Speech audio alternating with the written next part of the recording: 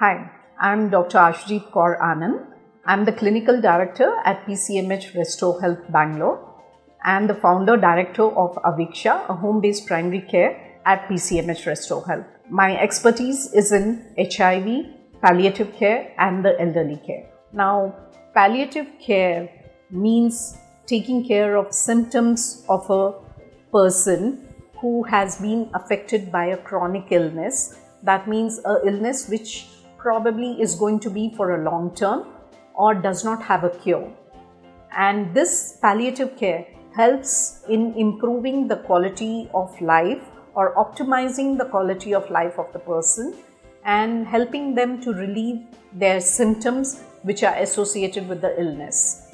So in dialysis patient, dialysis is given to a patient who has kidney problem, where the kidneys are not functioning normally and is unable to flush out the toxins through the urine.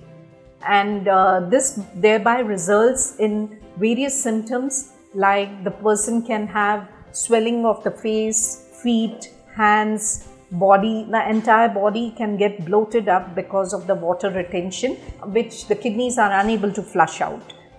The person can have breathlessness, can be very restless, might not be able to sleep well, has a lot of pain in the abdomen, that is the stomach area, or the back pain.